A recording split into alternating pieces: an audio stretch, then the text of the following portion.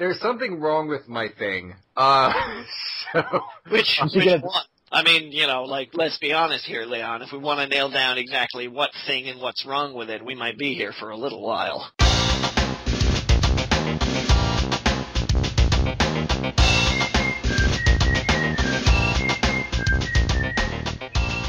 Hello, everyone. Welcome to Word Funk. I am Leon Thomas. I am joined by Johnny Maloney and Austin Yorsky. Well, Austin, tell us what's going on, and I'll try to remain here. Wait, what's going on with what? With you and your thing? No. With your friend / colleague / critic of our show. Okay, so last week I talked about someone sent us a review of our podcast. Okay, they didn't send us a review of the podcast. No. He texted you a review of the podcast. So I'm going to read this now. It starts off pretty well. It says, So, I liked your podcast. You guys don't speak over each other. You have good chemistry. It's just a couple of guys fucking around talking about current pop culture events. So that's pretty good so far, right? Like, that sounds positive. That starts pretty amicably. And then it has what we in the poetry field call a volta, where it takes a right turn. I could see a lonely person with no friends liking it. The humor isn't very evolved or sophisticated, but I laughed anyway, even when I knew better. A lot of the jokes are surface level and common knowledge. That's it? That's the whole review? Well, it was a text. That's a pretty long-ass text. The humor level. We're not writing this stuff. We're not like the writers of the Oscars, where we're like stuck in a room and we're like, okay, what's the best pun? And then we like hammer out 8 different jokes and we pick the best one. We are 3 guys fucking about, and if we happen to say anything funny, it's completely by accident. My teleprompter only works like 10% of the time. My writing team is stumped. They don't know how to deal with this because I talk faster than they can pump stuff out. Before this episode's over, we need to decide what is unilaterally the best pun, because now I have to know. I have one. Is he getting the best pun right now? Or no, he hasn't written out a post-it note. I'm sorry, I felt like you were opening a safe or something and just like, wait, I have it. It's too dangerous for mortal eyes. He has to keep it in a vault. Yeah. I don't know. It's a killing word. The best pun I've ever said was by accident. Like all the things I say. Does this count as a pun? Yeah, because one time I said a thing and I said that it was a pun, and someone says that doesn't count as a pun. That's just wordplay. So I wasn't sure. The best pun I've ever said spontaneously was when I was watching Krull with some friends. And if you don't know, there's a Cyclops in Krull, and every time the Cyclops would pop up, I'd come up with a bunch of eye puns. God, what was it? First I said he has an eye for him, and then everyone says, oh, it's terrible. And I said, yeah, you're right. I've never heard a cornier line than that. And then I said, I'm sorry, it's just that an eye lends itself to puns. And everyone told me to shut up.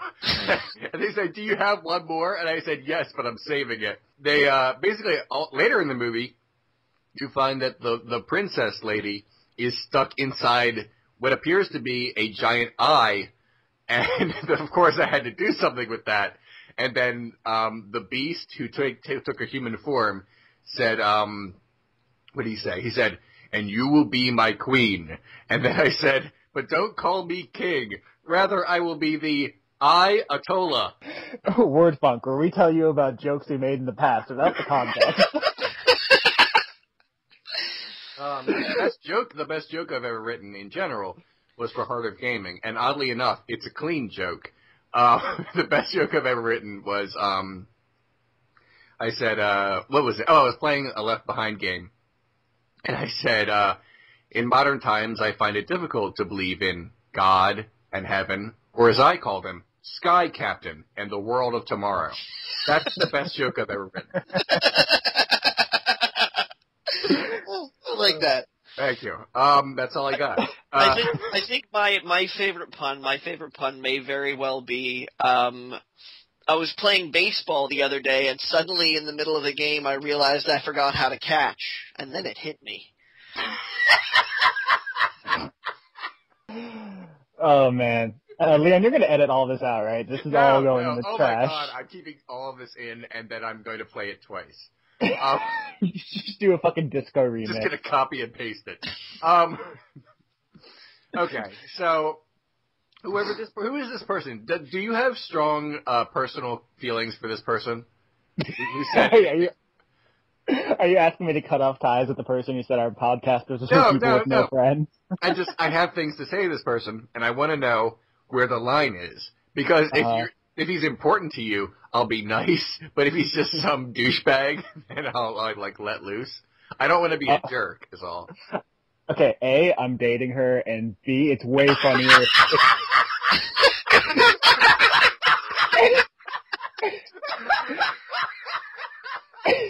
It's way funnier if you just go off, so just don't hold back. Not now.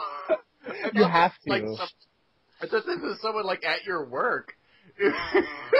Please. Oh my God. That's all I got for that. No, damn you, Leon, you have to. You have to do it. How dare you? How dare you insult this completely bullshit recording that we do every week? This basically just a conversation among three friends that we pretend is a podcast. How dare you? But no, that's all I got. I'm gonna be suspicious that you had some sick-ass burns that you're saving now. Where's your podcast, lady? What have you done? Exactly. So, burn. There. Okay. I always just felt that criticizing us was sort of like low-hanging fruit. Yeah. Like more so than any of the jokes that we've made in the podcast. Yeah.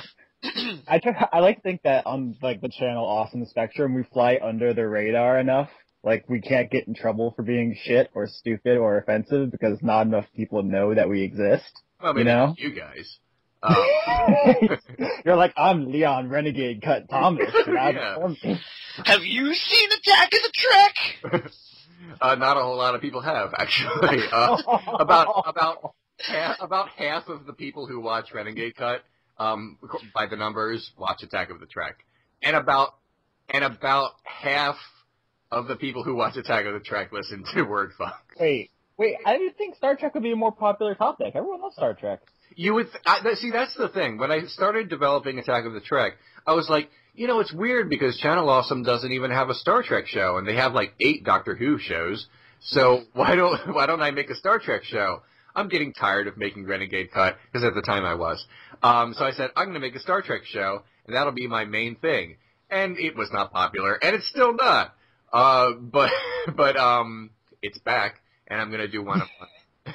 Anyway. Deal with it. Yeah, how about that? The next episode is going to be Best of Both Worlds, parts 1 and 2, because why not? Okay. It's funny that you joke about nobody listening to this, because when she found out I was on a podcast, she was like, what episode should I listen to? I was like, oh my God, don't. Please don't. It's just, for me, please, and that fell on deaf ears. Oh. What episode did she listen to? Just so I know. A couple, I think the penis one and the eugenics one. Well, that really narrows it down there, Austin. The penis one is our best one, even though it's one of our least viewed ones. Oh, well. I wonder if people saw the title of the most phallic episode and knew exactly what it was, because I mean, that's not exactly a popular topic. It should be. No one seeks that out. Okay. All right.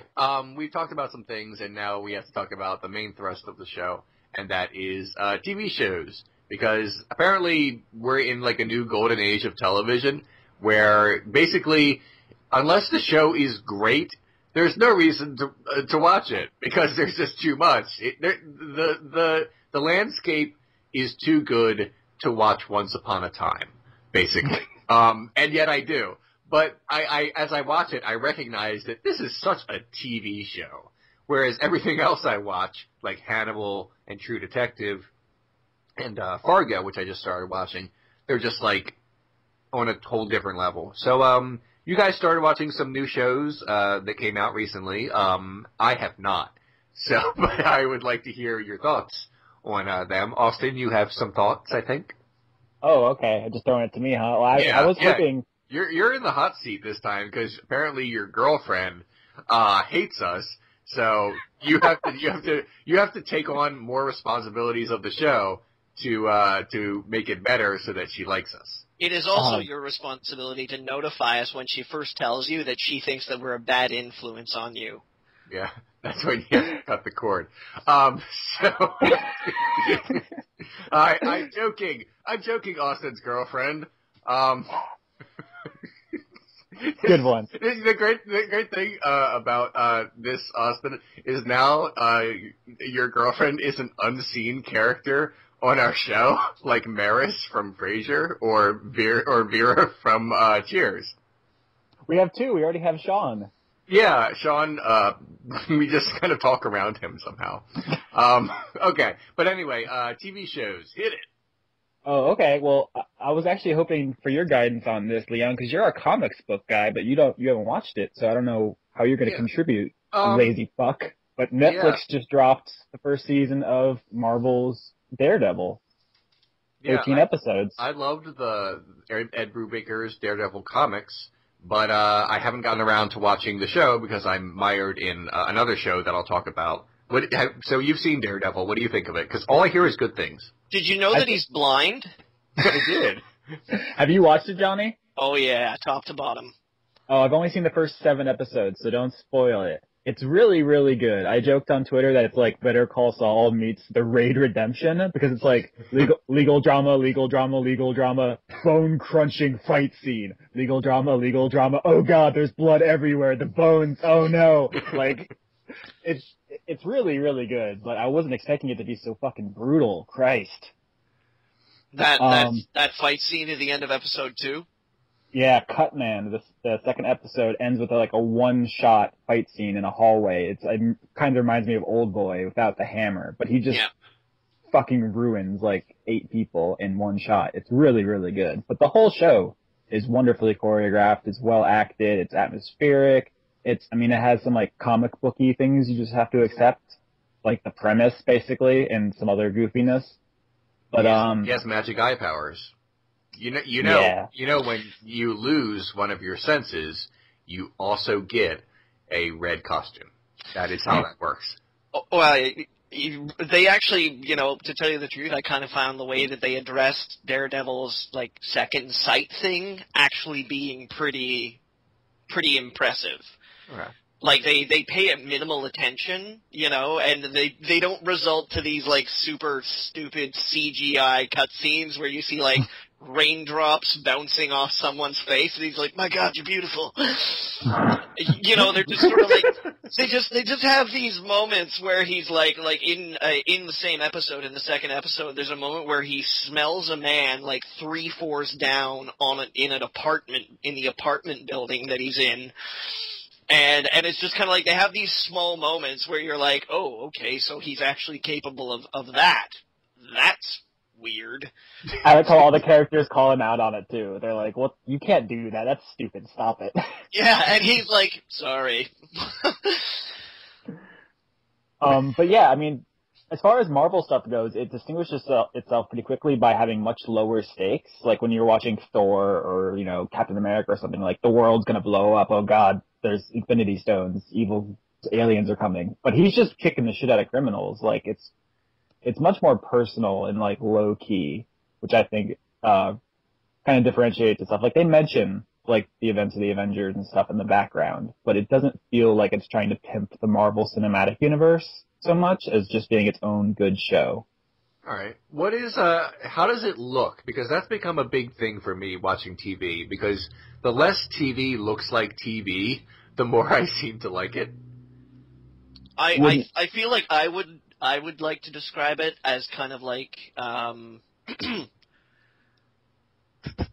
it like all of the legal drama, it sort of reminds me of like really cheap Asian horror movies. Oh, okay. with like really, really sparse sets and like kind of a sickly yellow light, you know, and just this like, it looks like everybody's about to throw up a little bit. You know, like you kind of like they seem to do their best to sort of like tinge anything that's happening in sort of like, you know, the legal system or at the police station or something like that with this sort of like, yeah, the system is kind of sick sort of feeling. Like it doesn't, none of the official stuff really looks too terribly healthy. Can we just take a moment to address how the whole subplot, like the running thing where the cops keep executing people, is really uncomfortable in light of recent events? Because that happens a lot. I know, like, how weirdly prophetic is it that, like, this shit was being written, you know, like, some time ago. I mean, they obviously didn't write it, like, you know, last month. They would have written this shit, like, a couple of years ago, and then filmed it, you know, over like, the last... well, not over the last, because then you've got to edit it together. I mean, this is like 13 episodes that all come out in one shove, you know? Yeah. And given the production values, because it obviously they've paid through the wazoo for fight choreography and stuntmen and the right equipment and all that jazz, like, yeah, I mean, this stuff must have been filmed like a year and a half, 2 years ago or something like that. That all that seems kind of weirdly clairvoyant. Right. Yeah, it hit me, but that's the running theme throughout the show is that the cops get a chance to kill you, they're gonna do it. Like it's I don't know. I like the show a lot, but it is darker. I think is what the point I'm trying to make. The lighting, the acting, the plot, everything. It's no Guardians of the Galaxy. Yeah, it's like coming off Austin, I would say that it's probably more like a really like a Goodfellas that has no likable characters in it. You don't like Foggy? Like, okay, all right, Foggy, but that he's not part of the Goodfellas part. It's like, you know, that would be like, I don't know where I go from Goodfellas to like, I don't know, the second half of Law and Order. Meets basically like a ninja movie. Well, I'm definitely going to watch it. I just there's just so much right now. Yeah, there's so much. Yeah, I wanted to ask you a specific question about like comic books because I've seen the Daredevil movie with Ben Affleck, and I've seen like. Before we move on, I just want to give big shout outs to Vincent D'Onofrio. That's where I was going, you fuck. All right, then you keep going then. Oh, okay. I've seen the Daredevil movie with Ben Affleck, and I've watched like some Spider-Man cartoons, wherein the Kingpin is a villain. Yeah. I'm curious about his portrayal in the comics because in the things I've seen, he's kind of just a fat guy with like a stick that shoots lasers. But in the Netflix Daredevil, he's like has this like social anxiety, and he's like he actually reminds me a lot of the villain from Vento Oreo, which is JoJo's Bizarre Adventure Part 5. He's like a crime boss who has like a psychotic need for no one to know his identity. I'm sure that's a coincidence, but is that how he's in the comics? Because he's like not like that in anything else I've ever seen Kingpin in. Kingpin? Well, first of all, I have no idea what kind of laser stick you've seen. But I don't recall that in any media I've ever seen Kingpin in. But no, Wilson Fisk, he's a crime boss, and it's hard to explain. But in terms of him being a fat guy, he's not supposed to be fat. That's like the running joke. Where it's like secret muscles. No, right. It's all completely muscle. Everyone just thinks he's fat, and then when they fight him, he just crushes them. Kingpin thinks. Let me tell you a story about that. Kingpin thought that he could beat up Spider-Man because he's like, I'm the Kingpin, and he has this very inflated sense of what he can do. I mean, he is a huge dude, but Spider-Man just schools him and like threatens to kill him in front of a bunch of inmates, but instead he just humiliates him and makes him look like an asshole. Did he pants him? Did he pants him? Tell me he pants him. No. It was actually great. It was this really cool scene where Spider-Man he's in prison with the Kingpin, and he says Spider-Man would never kill you, and then he takes off his shirt that has the spider symbol on it, and then goes after him like he's gonna murder the shit out of him. and then he doesn't, but he makes Kingpin look like a tool in front of everyone, and then he loses all his prison cred. Kingpin is a very vain person in the comics. There's this one comic where it shows him. He finds a good woman, and he looks like he's going to turn over a new leaf, and then shit gets real, and then he's like, fuck it.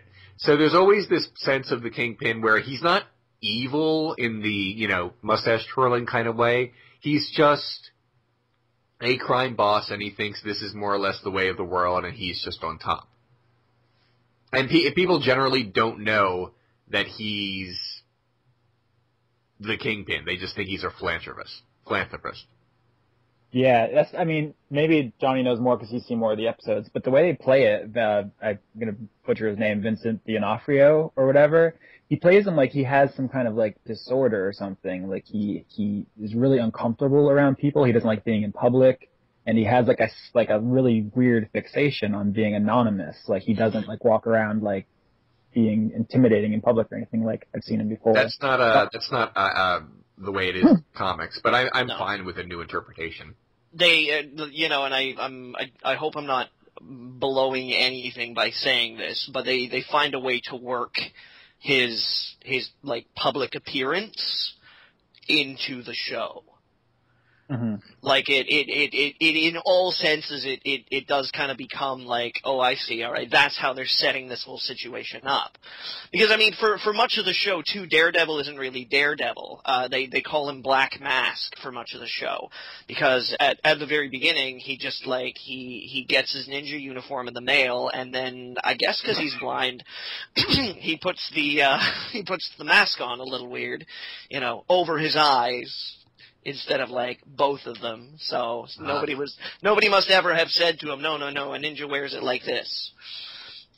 Which I guess is okay because, if you're planning on becoming an actual ninja and somebody's going to be allow me to correct you on how a ninja does something, you should probably just kick their ass anyways. It's kind of about how, they start, when the public becomes aware of him, they start calling him the Devil of Hell's Kitchen, and you're like, oh, okay, that's how they're gonna do it, they kind of work their way up there. It comes to, but I really did like how they led into it. I think that D'Onofrio's, portrayal of the Kingpin is probably one of the more interesting bad guys. The whole civilized bad guy, the fucking the Epicurean villain. Yes, I would kill you, but right now I'm eating caviar, so instead let us talk. No, some of the things that they do with his character is pretty intense, pretty awesome. I think the series is really worth it just for seeing his characterization. It's it's really fresh. It's really good. That's cool. In fact, his performance for me is what elevates it to a show that I'm like, wow, this is really good. His performance and the fight choreography just knocks my socks off. I love it. All right.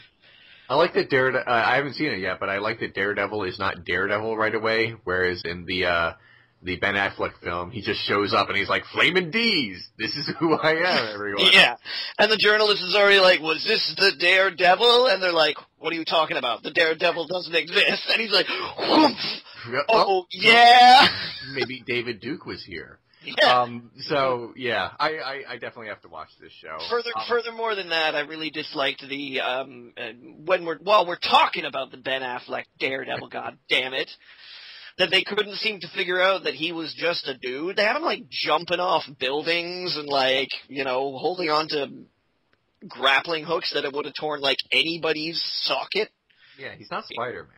No, right at the very beginning of the Ben Affleck Daredevil, it's he jumps off a building, and I'm like, nope. Yeah, the Daredevil in the show spends more time getting his fucking ass handed to him. He's covered in bruises by the end of every episode. He gets his ass beat down, and it's fantastic, because every time he walks into the law office, and he's got this huge goddamn shiner, he's like, didn't see the stairs.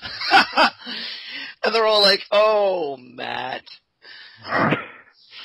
Anyway, we can discuss about this show forever, but we should move on. Yeah, I want to talk about it. We're probably going to talk about it later when you both finish it. Yeah, I want to briefly talk about Bates Motel, because it came back on the air. I binge-watched the second season over the past couple days because I had to, because the third season came on and I'd gotten behind.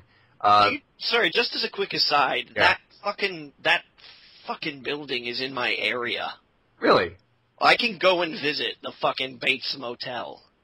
That's cool. And it's really creepy because they've got it, like, walled and fenced up as it's, like, you know, a set, right? Right. But when you go there and there's, like, nobody there and it's just, like, fences and it's, like, no trespassing, you're like, dude, that looks like the scene of some pretty grisly-ass murders. Okay. Well, that's cool. Sadly, I am very, very far away from it, so I can't see any of the incest from where I'm standing. But no, that's what the show is, and I'm sorry, but that's what, like, the first season is just like countdown to incest, and then the second season is like, is it gonna happen this season? It's awful. But it's the only show where you could look at a mother and her son and be like, that's my ship. And it's terrible, but you have to kind of watch it you know it's coming because they're basing a lot of this off of the book and the film, and you just have to expect that eventually that's going to happen. And without getting into a lot of spoilers, I just started watching season 3, and although they're not fucking or anything, Says you. Someone, they do occasionally sleep in the same bed in a mother and son kind of way. But he's 18 now. So finally, Dylan, who is his brother, walks up to Norma Bates, the mother, and says, don't you think that's kind of weird? And I just sat there like, yes, God! So he's like speaking for the audience. So yeah, they're finally like, it's not like subtle anymore where you see that they hug for a little too long, or dance together, in the first 2 seasons. Now Dylan, sort of speaking for the audience, is saying, this is weird, and we'll see how that goes. There's more to the show than the potential incest, though, I should mention. Leon, yeah. Do you think that the Game of Thrones has had some kind of influence on that? Because I've noticed, like, there's incest is a big part of, obviously, the events that kick off Game of Thrones. And then I watched Boardwalk Empire, which also has a weird incestuous relationship between Jimmy and his mom. And now this show, is incest the new black? What is going on? I wish I could make that the title. But no. No, I don't know if it, I mean, that's been in literature and film and television for quite a while. I mean, like Chinatown and everything. But if it's the kind of thing that maybe because Game of Thrones is so popular that now, even though it's still the thing you never do, it's not the thing you never talk about anymore. You can apparently talk about it. It's the only thing that shocks audiences. Like, we've seen all the violence. There's no way you can mangle a human body that, like, people haven't already seen on TV. Like, there's no swear words you can say. Like, you can say fuck, you can say cunt. Like, no one cares anymore. Okay. So you have to, if you want to shock people, you have to do something, like, outrageous. And that's, like, maybe necrophilia is the final step. But I feel like we're not quite there yet. Well, maybe in the final season of Bates Motel, after the mother dies and after they've done fucking, he combines the two things. But no, look, Bates Motel. What manner of grim future is this that I have just walked into? So look, Bates Motel, it's not a great show.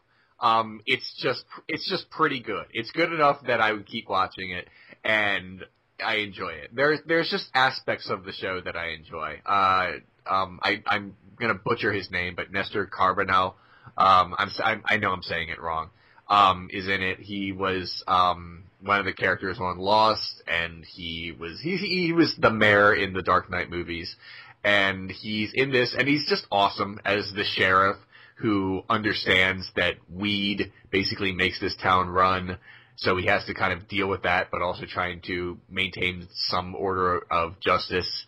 And he's great. If the show here had been just about him, that would be cool. But mostly it's about this weird ticking clock that we're all sort of watching until Norman Bates completely loses his shit. It's not bad. Vera Farmiga is a really good actress, so she kind of pulls it together. I would recommend trying it. It's not, like I said, television right now is so great that you almost kind of want to avoid just good shows, but maybe some people will like it a little more than myself. I just think it's good. It's not Game of Thrones good. Speaking of Game of Thrones, did you watch the new season premiere? Yeah, but that's the thing. This season and probably next season as well are going to diverge from the books so much because they're out of stuff. And without going into any spoilers, my wife, who has read all the books so far, has already noticed a bunch of shit is different. So it's just the books are no longer the spoilers. Johnny, I didn't watch it. Oh, okay, that's it then. I mean, it's on my PVR right now, but I haven't gotten to it yet. So, is anyone? I started thinking about this earlier today because I was thinking about shows that I've watched over the years, or movies that I've watched over the years, where virtually the entire cast are just irredeemable bastards, and how that can influence whether or not I enjoy something. Because I tried to watch House of Cards. And the reason that I found it so difficult to get into, besides the fact that it's just gross, is the fact that I couldn't get behind anyone. And that's not always the case, you know. I find Dexter's actions morally reprehensible, regardless of the fact that he's killing other killers. And yet, for the first few seasons, I really enjoyed that show. So there needs to be something. And I started thinking about Game of Thrones, and I'm like, who's even a good guy on this show? And I understand. Hodor. Yeah, maybe Hodor. I mean, everyone. Look, I firmly believe that everything's kind of shades of gray in the world. But I kind of want some semi heroes in my medieval fantasy, and it just seems like everyone's a shit. I mean, we're supposed to get behind Tyrion. They sort of like positioned him to be like the star of the show, at least by the second season. That was like the surprise hit character, I suppose. And he just, I guess spoilers for last season if you haven't watched yet, but he pretty much just murders a defenseless woman. And yeah, she testified against him and lied, but that doesn't give you a free kill. It doesn't mean like, oh, okay, someone wronged you, so you're allowed to murder them. You can make the argument that Tywin Lannister is just the worst shit, and it's still murder, but I could kind of almost let that slide. But she basically, you dumped her, and she said some shit about you that's not true, and that's not cool. Especially when life is at stake, but it doesn't mean you get to do that. So, and they address it in this isn't a spoiler, it's just, this is aired. The first episode of the new season, Viserys, I can't always say his name wrong, Viserys says, you're a compassionate man. And Tyrion looks at him and is like, I just killed my girlfriend. And he says, well, you're not perfect. And I guess that's how we're supposed to view most of these characters. They're not perfect. And that's fine, but besides Tommen and maybe Brienne, everyone's kind of a shit in some way. I think you're supposed to root for the Starks, Ned and then Robb and now Jon. That's how I understood the morality of it, at least. Yeah, but Ned pretty much got his head cut off in the first season, and Robb shortly thereafter. And Jon, yeah, I guess Jon is the hero of the show, but I don't want that to be, because he's not one of my favorite characters. I swear, I'm reading the books too, and every time I turn the page and it says John, I'm like, ugh. I have to slog through this Jon Snow chapter to get to a Catelyn chapter, or really any other chapter that I prefer. It's funny. I never liked the Catelyn chapters. Really, I think she's neat, but especially since the Catelyn chapters also have Brienne, and she's my favorite character in all of this. I'm pretty okay with it, especially now that Brienne showed up. Can we just take some time to acknowledge, Leon, that you're like, oh yeah, I love Bates Motel and Game of Thrones, which have sickening violence and incest, but House of Cards is too gross because they had a weird sex scene once. Look, first of all, they didn't have a weird sex scene once. so let's get real. Second of all, I think the reason that House of Cards grossed me out more than other shows is because I wouldn't say it feels real, because it doesn't. But I read about politics too much that it's hard for me to get behind a filthy politician, basically, when all I do is read about politicians who frankly piss me off.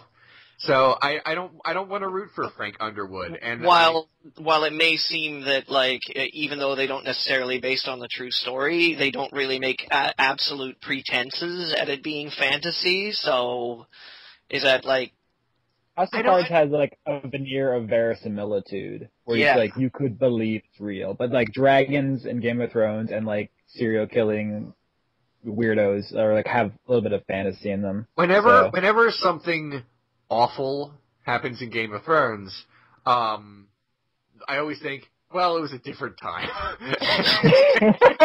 It's especially it's said in the show, but it's emphasized even more in the book that Daenerys Targaryen is 12 or 13 when she gets married off to a full-grown man who, although he says, "Oh, you're my son Moonstar" and all that shit, he's still a fully grown man who's fucking a child. And I say this, because I don't like Khal Drogo, partly for that reason. And I always get it's a different time. And yeah, okay. There's just a line though. But a lot of the stuff in the show, it's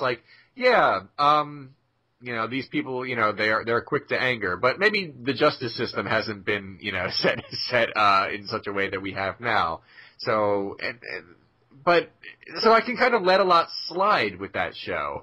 But something about watching a political drama where everyone's just a remorseless bastard, it's too close. I wouldn't say too close to home, because I'm certainly not involved in politics, but it's too close to reality, I guess.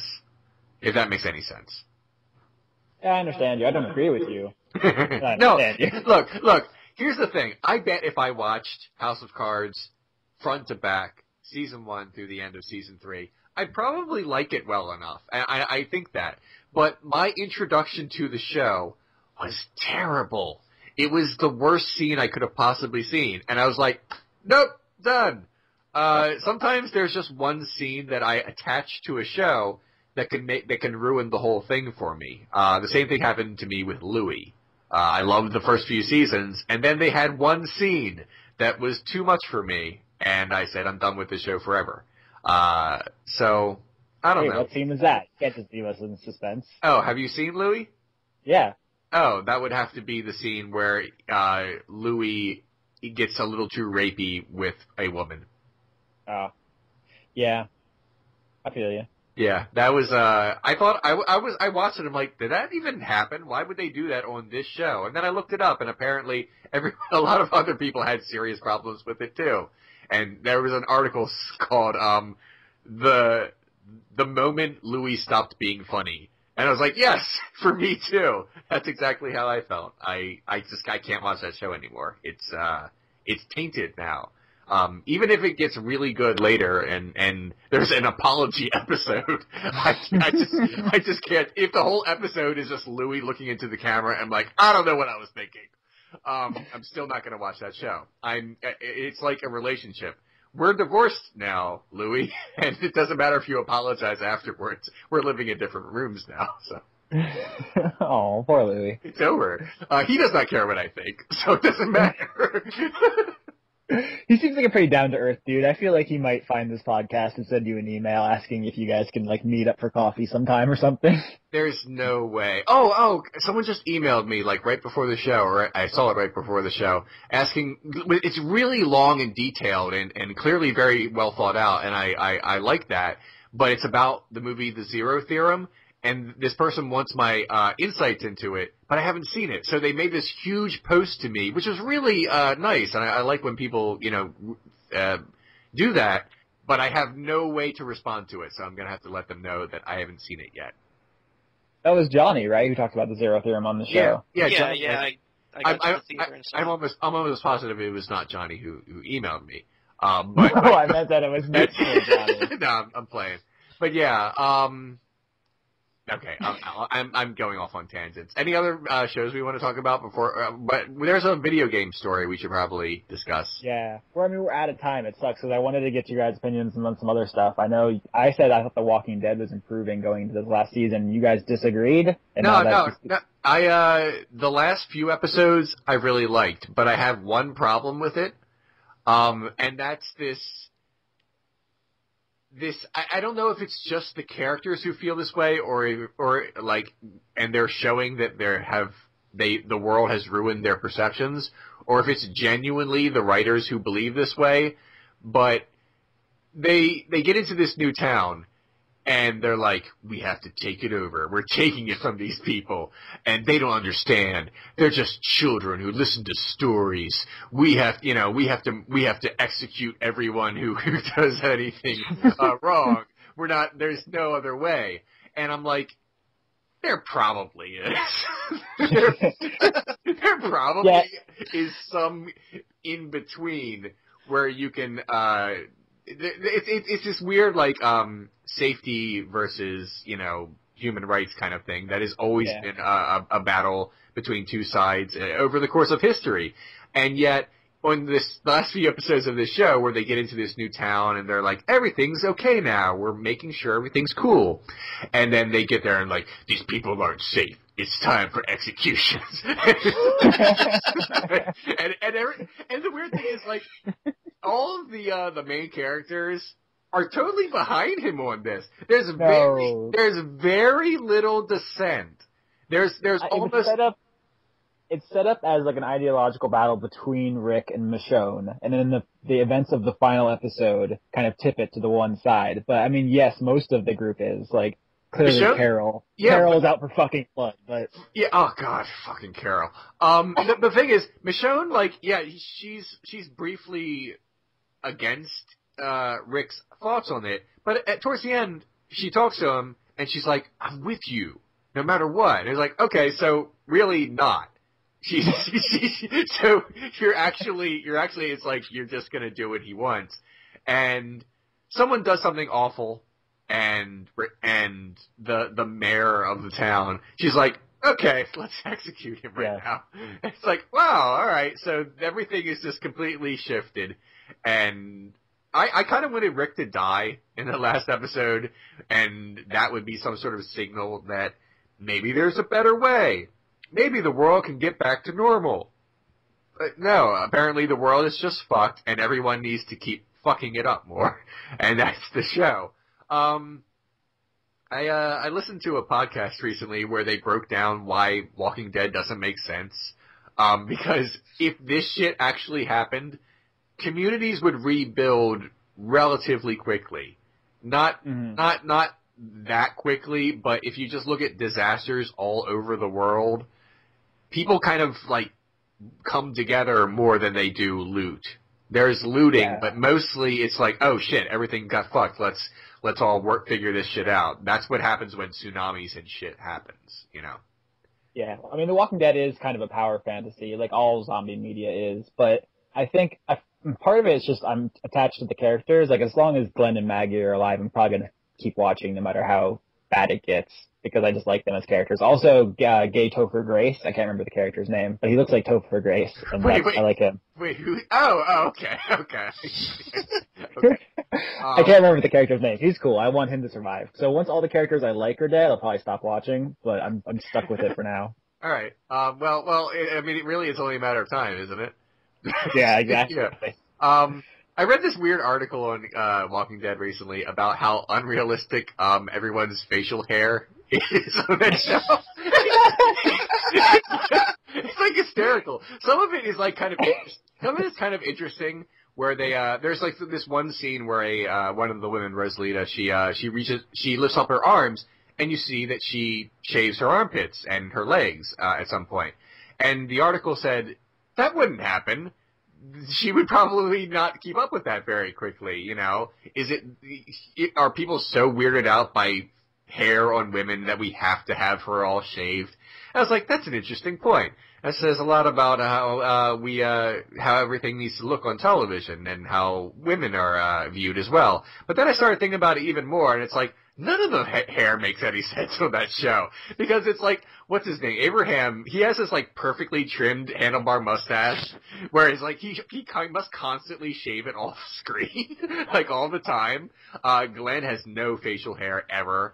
There are so many male characters who just never have any facial hair. But Rick always is sporting this gigantic, like, bush on his fucking face. I think, Leon, if you buy the DVD set, it comes with a disc full of deleted scenes that's just them shaving. Rick walks into the room. Oh, Rick, would you like a razor? No. I don't deserve one. The world is too fucked up. Okay. We have like 7 minutes. Let's talk about video games. Leon, the beard thing? Yeah. Leon, the thing reminded me, did you see that infographic? Someone broke down all the Fast and Furious movies into like how long they were fast and how long they were furious. I have not seen that. It was like Fast and the Furious 4 was 80% fast and 20% furious. But Fast 7. Oh, it's like, weird story about that. I was like, Fast 7 it just came out, or is it Furious 7? I can't remember. But the 7th one came out, and I was like, you know, I've never watched any of these movies. Maybe I heard they actually get good by the 4th one. So I got Fast and Furious 1. And I pressed play, and literally 5 seconds later, I stopped, and I just, no. You know what, I don't know why I did this, and I watched the Videodrome instead. Yeah, they get progressively better. The first two are just bad. Just bad. Okay. Alright, there's a video game piece of news. Let's talk about it for the remainder of the show. I want to hear Johnny's voice. Johnny, you introduced this story. Alright, very well. Fighting games. Okay. Are still a thing. I mean, I know that sounds We kind of have ridiculous. 5 minutes. Hurry it up. All right, fine. So Mortal Kombat 10 is out, and despite the fact that it's an absolute fucking disaster on PC, which is hilarious in like a lot of ways, you should check it out. They've kind of come under fire for selling easy fatalities. That's right. For the low price of $4.99, you can buy slightly less complicated fatalities for your characters. That's like, consumable. It's not like it unlocks forever. Look, here's the thing about that. It's just a game, and I shouldn't care because I honestly shouldn't care because if you know that's the way that this whole downloadable content era has happened. You know, everything has been sort of handed to you, and I don't want to be like an old curmudgeon-y guy and say you kids and all that. Because when I play fighting games, or when I used to play fighting games, I didn't want to play with another player anyway. I wanted to play against the computer because I like playing single-player things. But back in the day, you know, again, I'm trying not to be an old man here, but back in the day, when you could pull off a fatality on someone in the arcade when you're fighting someone, that meant you were elite. And now everyone is just buying their medals, I guess. Well, in fairness, we don't know whether or not people are actually buying these. I bet people will buy them. I bet. Well, if the option is that makes me sad, though. That makes me really, really, really sad. It's kind of weird, too, because, I mean, the whole fun of the fatality is that you pulled it off. It's not that you get to watch it. And that doesn't make any sense in the internet age. If you want to watch fatality... Watch it on YouTube. Yeah. So I don't know. It doesn't make any sense to me. People can... Yeah, I always say, like, it's your money, so you can do whatever you want with it. You know, I'm not going to give you a hard time about it. But bear in mind, that money could be going towards probably buying another game, like a whole other game that you can play and enjoy. You can get pretty cheap games these days if you know where to look. So, how much is it for a quickie fatality or whatever? Well, this is the thing about them is like as I understand it, I think they're expendables. Is that right, Austin? Yeah, so they're you consumable. Yeah, they're 30 and then you consumables. have to buy more. So you spend $5 and you get 30 easy fatalities, and then when you use those 30 easy fatalities, all your easy fatalities are up. Oh my God, they Candy Crushed it. Oh, I didn't realize. I thought you just buy it and it unlocks. Like, oh, that's so much worse. Oh gosh. No, I don't mean for the players. Again, it's your money. I just mean the company that says, oh, this would be a great idea. It is, because it'll probably make them a fair bit of money. But that's unpleasant. That is an unpleasant turn in. I'm speechless. The funny thing about it for me is the games are being blasted left, right, and center right now for having not microtransactions, but free-to-play style microtransactions. You know, like buying jewels in Dungeon Keeper, or like buying power-ups in fucking Candy Crush or something like that. Like, nobody has said that they're a fan of this. But people are still doing it. It makes money, so they're going to keep doing it, obviously. I mean, this is Warner Brothers, to be clear, the publisher of Mortal Kombat, and they are notoriously dickish about this kind of stuff. So, I don't know. This is the future, guys. You're going to have to pay for all your games, and then you have to keep paying if you want to keep playing them. It's only a matter of time until all games have that, like, stamina, free-to-play mechanic. Sorry. I wonder Nintendo. I wonder what Ed Boon thinks of this. I wonder if he thinks this is like a brilliant idea, or if he's like me and he's just like, you fatalities used to mean something. He's probably just in his ball pit of money, trying to dream up new fatalities. It's probably more along the lines that he's like, wait, what if a player lost at Mortal Kombat 10, and then we charged them something like 25 cents to $1 for them to come back and play again? Oh. What if you could just put machines in places that would let you do that, and then you could just, like, line up in front of them, and then just feed money into them, and they'd let you play? I don't know, Austin. That seems like too radical a future. That seems like some science fiction shit right there. I don't know if society would ever be able to embrace the idea of having a video game installation that people paid money to play. Yeah, I mean, that's not even, like, the thing with the easy fatality is, like, I can ignore that. I want to play Mortal Kombat. But also, you have to pre-order it if you want Goro, and then there's also a season pass on top of that if you want Predator and Jason Voorhees. So, this game costs a lot of fucking money, is my point. Even if you don't want to cheat your way through the fatalities. So. But it's not even really cheating, though, is it? Because by the time the fatalities come to, guess what, asshole? You've already won. Yeah, it doesn't even make sense. It's like buying confetti for your congratulations. Ah, damn it! You would have won this match, except you didn't pay me the $2 that I asked for, and now by default, the guy that you would have beat wins. Oh. Sad. Okay, anything you guys want to say before we take off? Are you guys watching Mad Men? Did you give up on Mad Men? I'm watching it, but I'm losing interest in it. But that's perfect because there's like 2 episodes left. So. It's been bad for a while. I'm still in on Mad Men. I'm still on that. So. I don't think it's bad, but I think that it has run out of a lot of whatever it wanted to say, and I'm just kind of it's not like a bad show now. It's just like, oh, almost everything that's happening now I've kind of seen before. Really? You mean Don cheating on his wife is not a new plot twist for you? Yeah, Don meeting another woman and, like, trying to be nice to her, but then not. Maybe this time he will. But I don't care anymore. I wouldn't say he's an irredeemable character, but he's not even that interesting on the show anymore. He doesn't have an arc. It's just a circle. Yeah. I don't know if I don't know what the point of anything I'm watching is anymore. Oh, look, a woman touched Peggy, and maybe that woman is bisexual or something. Neat. Okay, but didn't some other woman touch Peggy and then, like, nothing happened again? I keep watching it, expecting to see something new, and I don't know. It's like, forget it. I don't know. I mean, I really like the early stuff, especially the industry stuff. But for me, like, the moment I knew that I was just gonna ride out the show, like, kind of begrudgingly, was when someone got ran over with a lawnmower in the office. I was like, that is the most contrived thing for, like, an office drama to do. I just could not. I was like, okay, I'll sit it out, but I'm not gonna be happy about it. Oh. All right. Johnny, anything you want to say before we go?